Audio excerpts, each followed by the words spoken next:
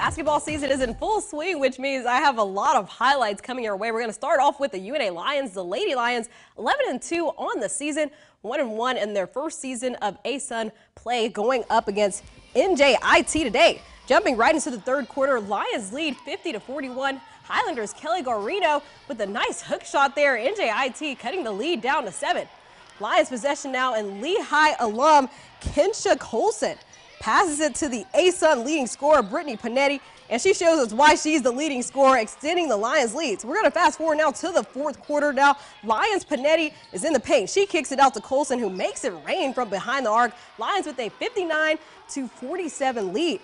Time winding down in the fourth. Colson, she's going to kick it out this time to Emma Wallen, and she nails the jumper. The Lions would actually go on to get their second conference win of the season, 72-60.